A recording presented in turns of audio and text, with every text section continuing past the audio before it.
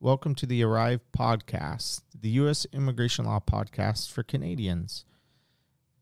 If you haven't already, check us out. We have a YouTube channel where we talk about this stuff too. We also have a lot of information on our website.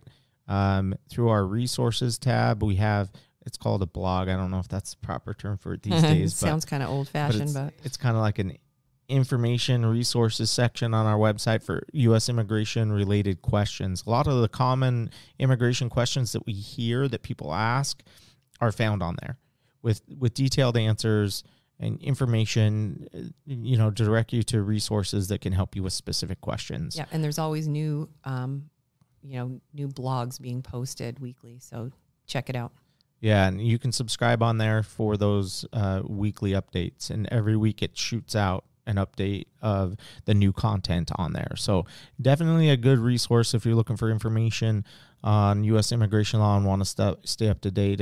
We also has U.S. immigration news that, when USCIS comes out with something new or there's a big immigration announcement, we'll post it on there as well. So definitely another place to check out for information as well, in addition to listening to us here on the Arrive Podcast.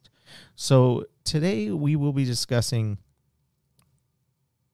working in the United States as a Canadian. What does that look like? And really addressing one of the common questions that we receive, and that is, I'm Canadian, I want to work in the U.S. Do I qualify? And if I qualify, what does that discussion look like with my employer in order to get the proper visa in order to work in the United States? And typically in this situation, we're going to be talking about a TN visa. Because most employers, when you get a job offer, they want you to start right away. And that's really the only readily available visa to get within a week or 2 weeks of a job offer would be the TN visa to be able to go down and work in the United States. There are other visa options, but they're more complex, and most of them require getting pre-authorization with U.S. Citizenship and Immigration Services before even using them. And some of them, like the H-1B, require a lottery. So it can take a long time to get other visa options. So the TN visa is typically the one that Canadians look at when they're coming to work in the United States right away on a job offer. And we've talked about the TN before, again, because it's the most common work option for a Canadian to come in the United States quickly.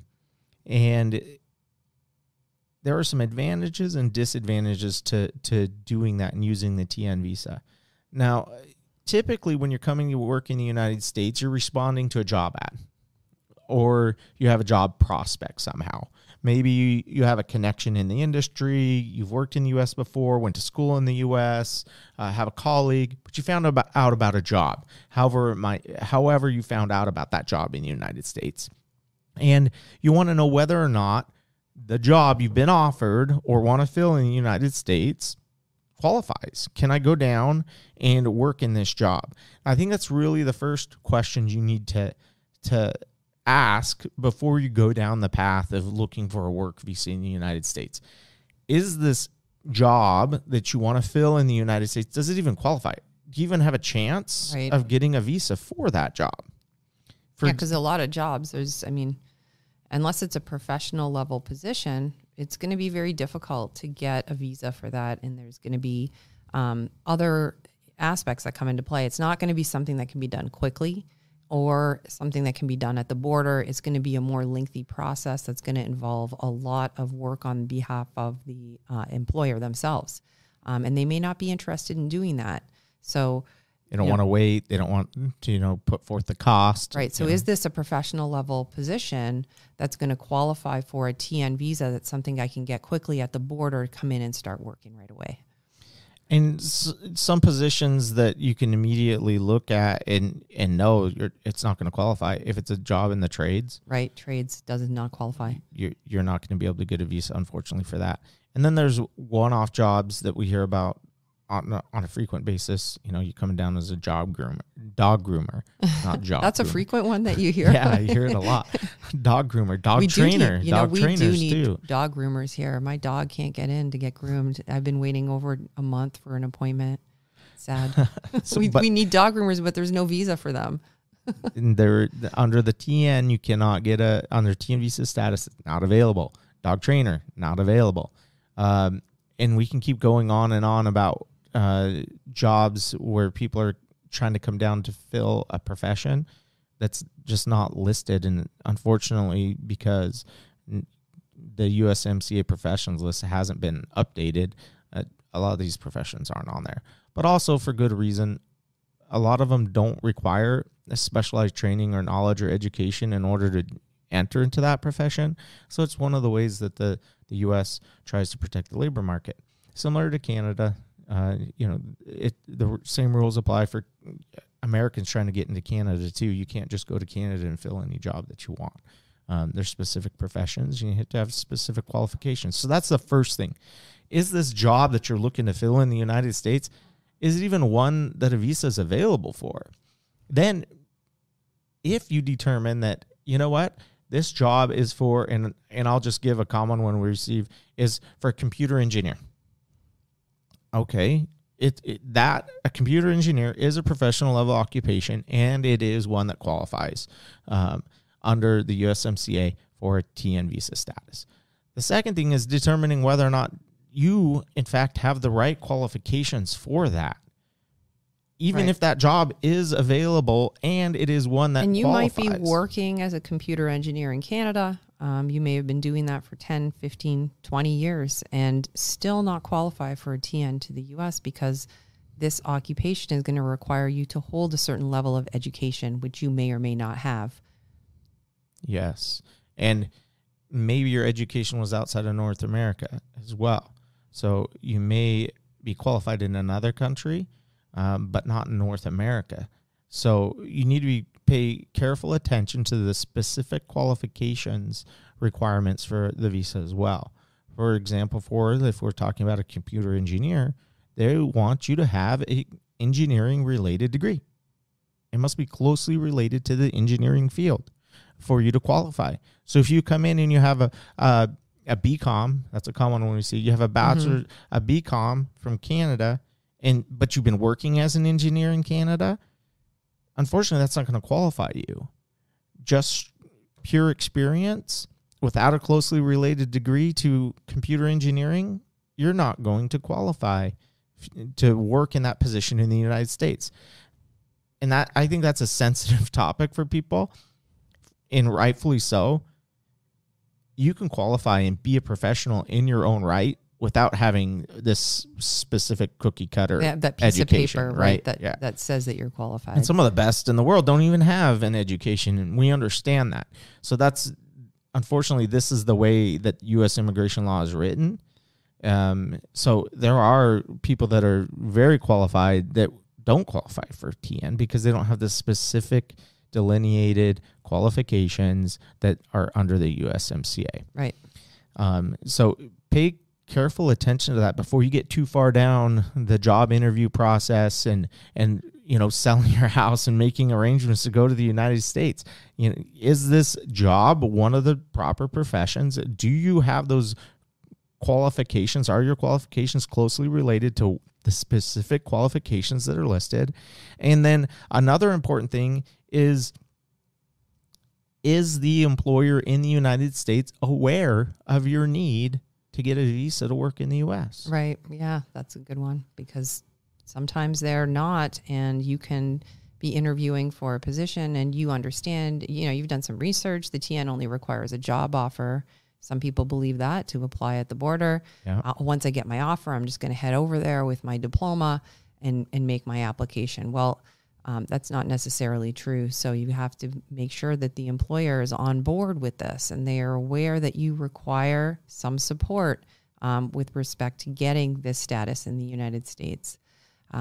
We've had people hire us before. My employer knows all about this. They're going to be happy to sign the letter you draft, and we create a package for them. And they come back and say, my employer won't sign the letter. They said that they didn't want to sponsor for this position. So it's super important to make sure right off the bat that they're aware you're going to require TN support. Yeah, and there's more information on our website, to give another plug for resources on there that talks about the specific situation. And this is a big one. I think we run into this one a lot. where people get all the way to the end of the interview process. They've secured that interview. They have that job offer. Now I just need my visa. And then they, call us secretly on the side and say, hey, I need a visa to work in the U.S. I really didn't tell my employer I needed one. And I told them I already had work authorization when I filled out that job application online. Right, because I was just going to go to the border and get it once I got the job offer. I have that job offer it talked about, and that's all I need, right? I'm good to go, right? Yeah. Well, now that brings up another question. What's the difference between an offer letter and a support letter? And there's a big difference when it comes to applying for a TN visa at a port of entry or by mail with USCIS. An offer letter is very different than a support letter. Offer letters typically will be addressed, for example, to the employee. This offer is made to John Doe for the position of, and this is where an offer letter differs, I think, a lot from a support letter. The position that is often listed in an offer letter is some internal title that doesn't line up with the profession, even though it might be. And oftentimes it does fall under one of the professions, but the title that they use is an internal job title that's not readily identifiable as a profession. It doesn't help the border officer to understand under how you qualify, so it could cause an issue. It doesn't, and typically a job offer letter isn't going to list detailed duties that an officer is able to determine whether or not the duties being performed fit under a profession. Or even if it does list duties, a lot of times when I see these letters, they're not written in layman's terms. They're specific to the industry. There's a lot of acronyms which people can't understand. Or in some cases, they're not duties at all. They're requirements usually is what they talk about. I mean, like not even requirements. Sometimes they'll be like a knowledge of Microsoft Word. That's not a duty. That's likes pets and works well with others. Well, you know what I mean. There's, these job offers. It doesn't offers, give enough information. That's their internal information for the company, that they're telling the people in the company what their new hire needs to have in order to be able to do the job, not necessarily a list of duties that new hire is going to do once they're in the position. Yeah, what to expect when you work for us, right? You're going to get these benefits. This is what our work high environment energy, looks like. Yes, top-notch sales performance. That these are not duties. And then it may have a start date on there, but it often won't determine a time frame, which is important for at the end. They need to know how long they need to issue this visa for. And employers, might be a little leery of that because, oh, wait, is this we're not giving you a contract. This isn't an employment contract. But the point is that offer letter and a support letter vary in the information, and I shouldn't say differ in the information that they contain. Right. An offer letter has really detailed offer letters that have a lot of information in them. And sometimes the level of information really is too much. So you can go in the other direction where you have too much information and the officer they don't have time to wade through it all and pick out the important stuff that they need. So you want to make sure you have a specific TN support letter, not just an offer letter when you go to the border. In fact, we've heard officers who deny people TNs because the offer letter or support letter wasn't addressed to the border. Yes. They said, this letter isn't addressed to me. This is addressed to you. So this isn't a TN support How do I letter. know your employer even knows you need a TN? Right. They want to know that your employer is fully aware that you need TN visa status to work in the United States. Right. And the letter that they accept should be addressed to the border, and it lets the border know, hey, we need John Doe to come to work in the United States as a computer engineer from this date to this date. We're going to offer him this wage. These are the duties that John's going to perform. Please issue him a TN visa for this temporary time period. And the tough part is a lot of times when we get these calls, people have already been to the border with these offer letters. They've already made an application and they call us after the fact to say, oh, by the way, I've already tried to apply at the bridge and I was denied. Here's the offer letter I used. And we take one quick look at it and we know this person's not going to be able to apply again because that offer letter somehow provided information to indicate that the job may not be actually in the field they're wanted to apply in or has information contrary to what would the officer would be allowed to approve a TN for. So, and it creates a record. So be careful. Yeah, they have a copy of it. So next time you go back, they're going to be looking at that offer letter. And if it looks any different, they're going to say, were you lying now or were you lying when you showed up earlier? Yeah, you get flagged for fraud for just telling them what you need to do to get a visa. Exactly. So, sometimes you are limiting your options when you just make an attempt like that. It's not something that you can just try and hope for the best. You want to make sure that first impression is one that's going to be your best chance of approval. Yes, and that's another important thing to keep in mind. It creates a permanent record. This never goes away, ever. It may become inconsequential years down the road, and it's not going to hamper your ability to cross the border, but it's permanent in the system. Mm-hmm. And if you go to another port because you were denied in, let's say, Buffalo, and you want to go to Lewiston, Queenston, well, they're going to be able to pull up quickly in the system and see that you were refused entry in Buffalo. And they're going to see the notes that the officer left. They may even have put in a copy of the letter you used. Those officers put a lot of details in there. Mm-hmm. They may tell you, very few, give you very little feedback and say, oh, don't worry about it. Just come back with the right stuff. Well, be careful. Because you may not even be able to come back with the right stuff. Like you said, right. You may have already disclosed so much information or applied in a completely incorrect category that can't be overcome. Right. Whereas if you would have done it ahead of time and prepared properly, then the position might qualify for a TM profession if positioned properly. And that there's a lot of factors that go into that, right? Is it a managerial position or not? How much management can you actually do while you're on a TN? Sometimes they'll disclose, I'm coming to work for this employer, and then they're going to sponsor me for a green card, right? Which, can they do it? Sure. But your intent at the entry to the United States on a TN can't be to do that. Can it be at a later date? Sure. You can have future intent for something, but not immediate intent.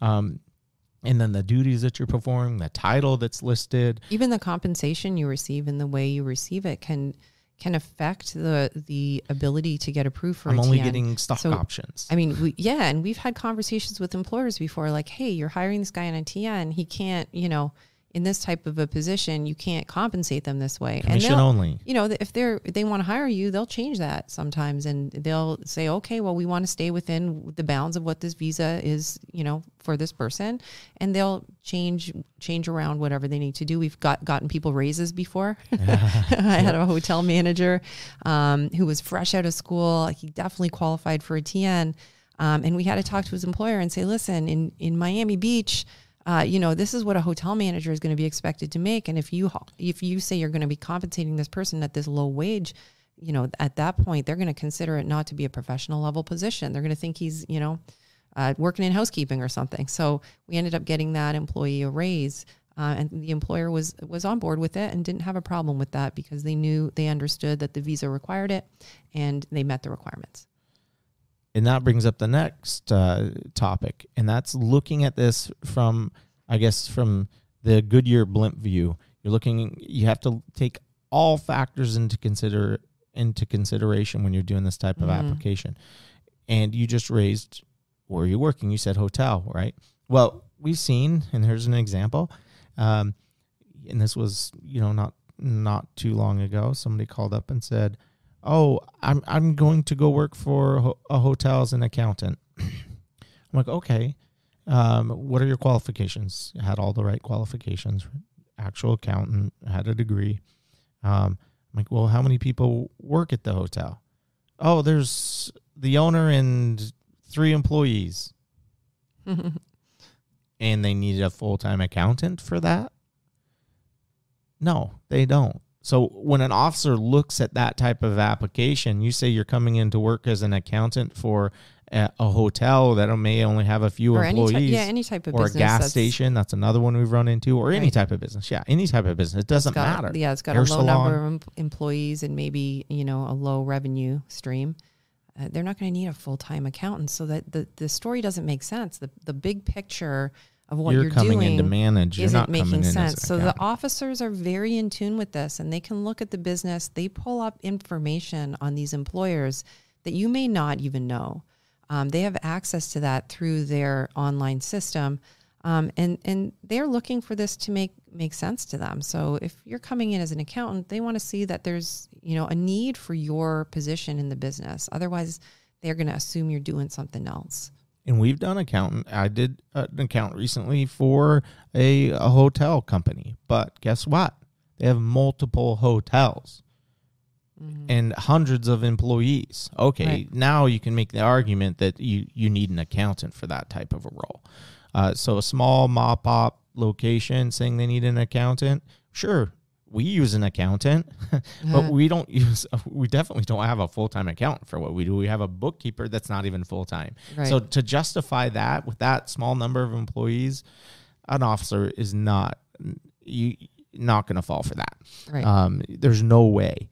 And in reality, what is that person doing? Well, they're probably managing that gas station or that hotel. Yeah, and we see this a lot with management consultant too. People who are qualified, maybe they have a business degree or an MBA and they want to come in and work in the US and they say, I'm just going to apply in the management consultant category. It matches up with my degree. I'm qualified. But it's, a project manager position, but really I'm going to be advising on this. The officers look at the business that you're coming in to work for. Does this business employ management consultants? Are they a consulting company? If not, you might have a difficult time making that argument and helping an officer to understand why your business is hiring you as a management consultant when they're not a consulting company and they don't have any consultants on staff. Yeah, or you're working for a Canadian consulting company sending you to service a contract in the U.S. Yeah. Or maybe you're an independent. Which is a different story. That's a different situation and a scenario that would make sense, right? Yeah. So you have to be very careful and you understand the profession that you're applying under and the nuances of that specific profession. Yeah. And management consultant is one of the more difficult ones. Right. And does your employer hire those types of people? And sometimes we've even heard where the border officer is asking to see a job ad for the position that you're coming in to work for, because they know. And how did you find out about this job? Did you apply online?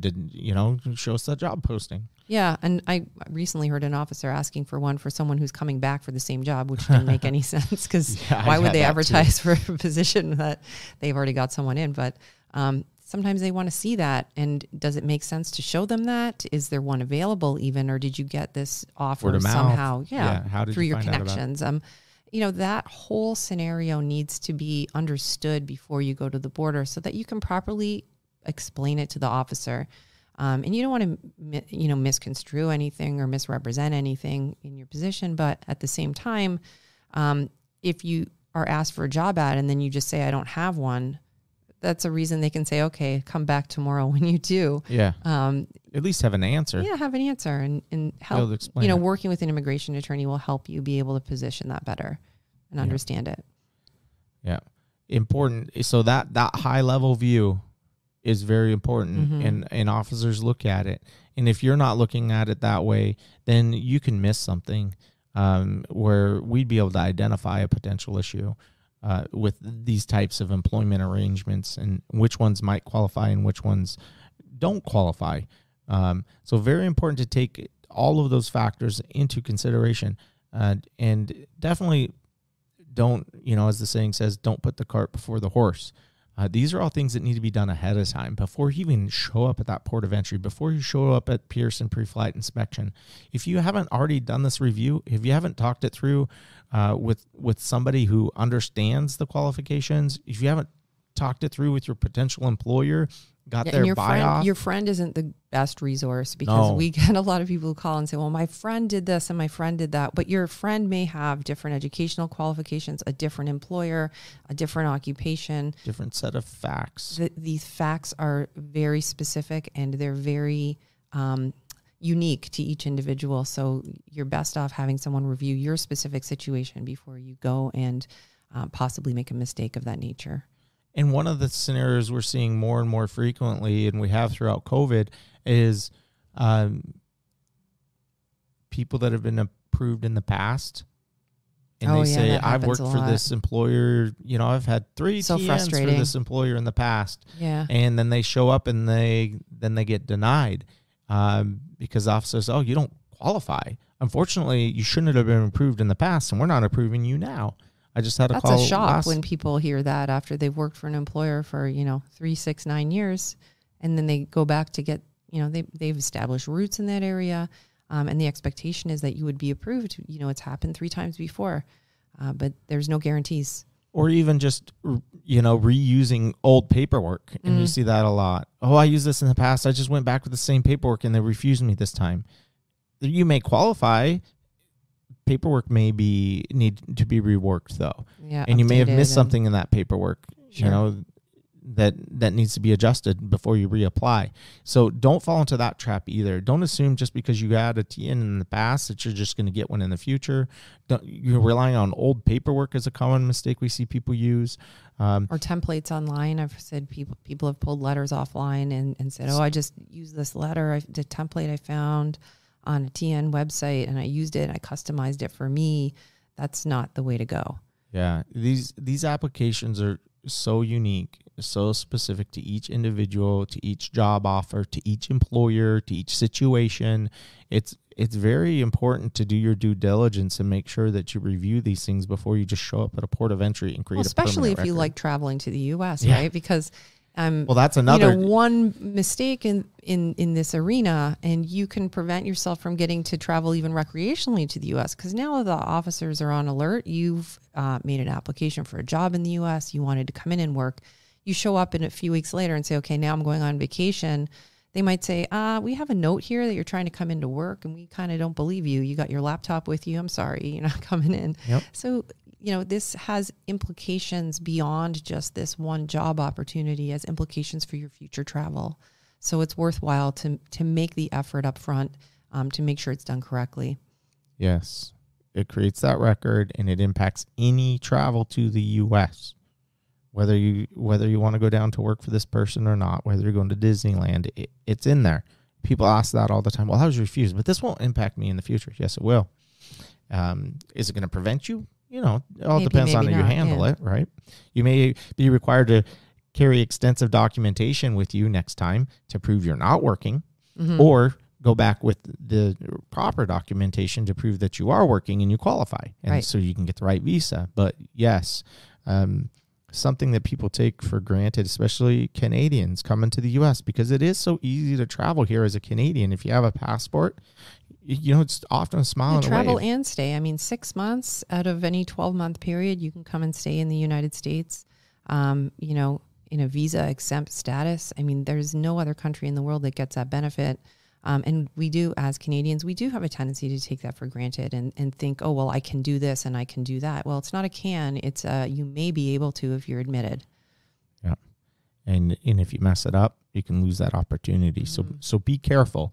Do your due diligence. Make sure that before you accept a job offer in the United States, that you've gone through the process. You've looked at the position. Make sure it qualifies. Make sure you qualify. Make sure the company is going to qualify. Is going to give you the evidence you need to make an application. And then they're willing to support you and make modifications. And the percentage of times that we have to make modifications to an offer letter to make it comply with what's required at a port of entry is extremely high. I would almost say every time. Yeah, I'd say maybe I've seen. Yeah, I would say it's 100%. We unless they've employed somebody in the past that we can change in the way it's done to improve your chances. And unless somebody's been employed they've employed people on a TN in the past, chances are there's going to be significant modifications. But even if they've employed people in the past, they could be referring to find out how long ago in the past it was, right? Yeah, they're referring to an old INS that hasn't existed in decades. They could have old terminology in there. Yeah. So you need to be careful. And they may have had a lawyer. We've seen letters that clearly were prepared by attorneys in the past, maybe for the same employer for a different applicant, and they kind of tweaked it and customized it for this applicant. But typically, there's something that's going to be in there that can be or should be changed to improve your chances for approval. Especially if it was more than a year ago, I would say you definitely need to get a new set of eyes on this. Yeah, you should. But in my opinion, and this might be biased, anytime before you seek entry to the United States, you should be requesting somebody to review and look it over to make sure it's in line, to make sure that what you have is the proper at a minimum, documentation. right? Yeah. At a minimum. Sometimes we look at these and they're like a dog's breakfast, and we got to rework the whole letter because, the application itself was just so lacking in information or had way too much information in there.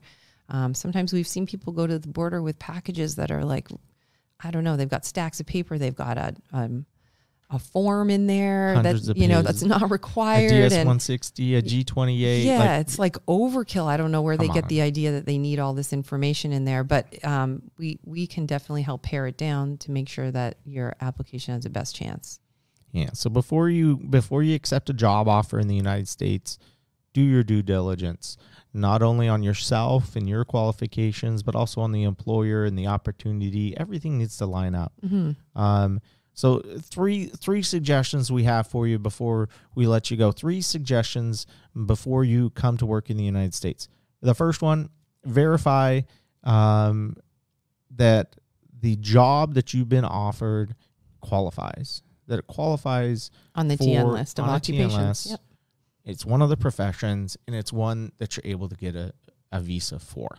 So verify that it meets the qualifications. That is a actual occupation under the TN profession. And that the other part of that, the qualifications part, is that you hold the qualifications for that occupation as well. Yes. So a double there. Double. The position and you both qualify. The second, make sure you disclose. Your full disclosure to your potential employer. I'm Canadian. Although I don't need sponsorship through the Department of Labor and a petition with U.S. Citizenship and Immigration Services to do this, I do need your support, which I think is very different than sponsorship. Mm-hmm. I do need your support to draft a proper support letter to present at a port of entry. I will apply on my own. You don't need to go for me. I do this in person. It can be obtained rather quickly, but I do need you to support me in that process so that I can get my visa to go work for you. And that's very important on how you position it. They don't need to, do a test of the labor market. They don't need to do any of these steps. It's simply a properly drafted letter on their letterhead addressed to the port of entry that you can use to apply on your own to obtain that status. And then verify that they're willing to support you in that process. If the employer isn't willing to make modifications at all, and they said, you know what, this job offer is the only thing we're going to give I've you, seen that a and lot. we're not going to do anything else. Right. Tough luck. If you can't get it with that, well, we can't employ you. That might not be the best position for you. Yeah. If that's the way the employer is acting surrounding the TN, that means they're not supporting hiring a Canadian on a TN status, and time to look elsewhere for a position. And that's one of the things that I say and I stress before somebody will say, we want to hire you. We want to hire you. Please help me get my TN. Mm-hmm. I stress, does your employer know you need a TN? Oh, yeah, they do. Are they willing to provide whatever support that you need in order to provide the proper support letter to port of entry? And I stress and want them to verify and make it clear to them before we retain or start any process for them that they have to do that due diligence to make sure that that employer understands the process and is willing to support them in that. Otherwise, we don't even go down that path. And there are a lot that will say, no, this is the offer letter. That's it. Right. No modifications. If you can't get it with that, then unfortunately, we're going to have to withdraw our job offer. Mm-hmm. So as a Canadian, it can be rather easy to work in the United States. You can get a TN visa typically within a couple weeks of getting a job offer. You have all the proper documentation, show up at port of entry, they stamp you in TN visa status, and you're on your way. So as long as you do the due diligence ahead of time, you understand the proper qualifications for the position, that you meet those qualifications, and you found an employer to support you, then this can be a great opportunity and way to work in the United States for a long-term basis. If you have any other questions about U.S. immigration law, let us know.